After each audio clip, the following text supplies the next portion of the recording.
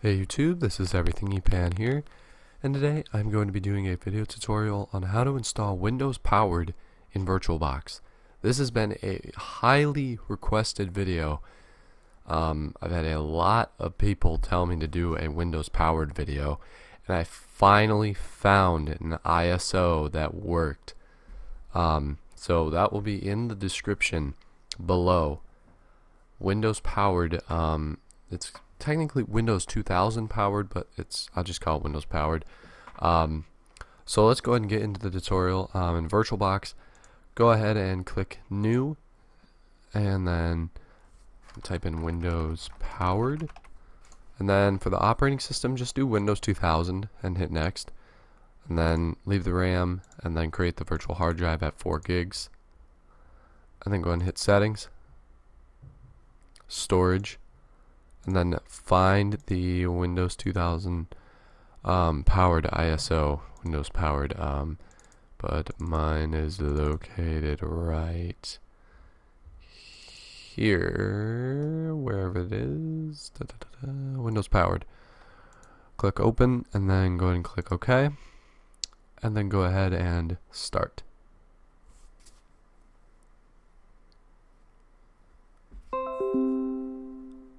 And so it's going to start up and go through the install here.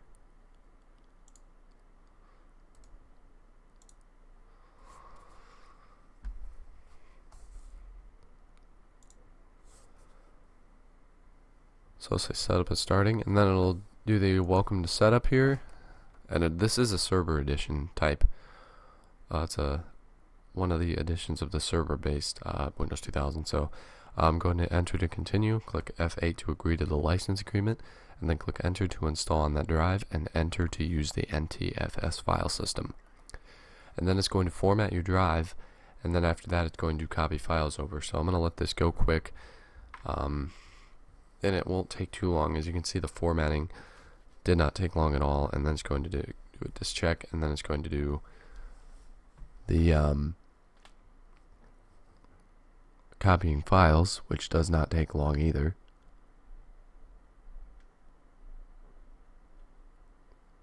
So just kind of gotta give it a little bit of time, and then it will eventually get to the point where it will ask to do the reboot. I forgot to put this in full screen. Click enter to reboot. I'll say press any key to boot from the CD. Don't do that. You don't want to boot from the CD, otherwise you'll just keep going in the constant loop. So I'll do the Windows 2. The boot up is a Windows 2000 server family, but you'll see once we actually get it started up after they install that it is Windows 2000. And it's kind of like an advanced server version. I don't know how to kind of really explain it, but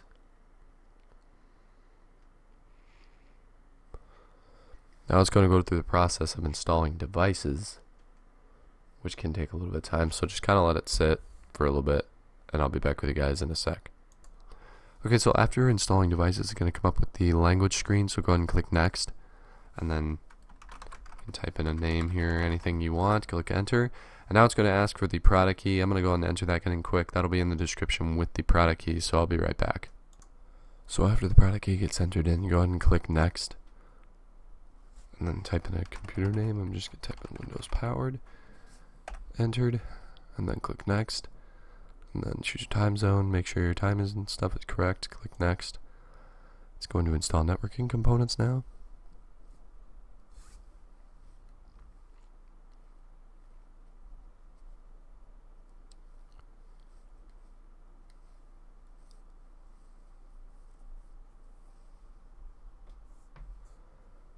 And then it'll come up with this setting here, typical or custom. Just choose typical and hit next.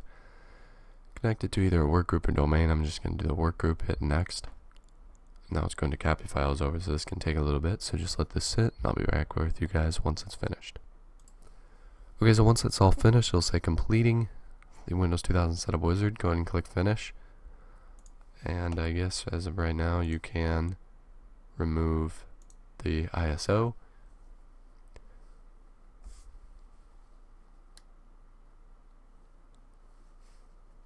So it should reboot here. So it now started to reboot here, and it's going to say starting Windows here. It'll say the Windows 2000 server family here on the boot screen. But when we get to the logon screen, it says Windows powered. Hey, that's pretty good. Windows powered. Finally here. I know you guys have been requesting this video for a long time. I finally got an ISO to work. And we're going to go ahead and input Control Delete here and click OK.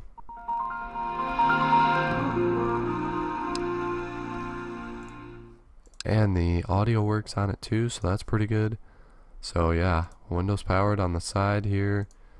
And then if we do, oops.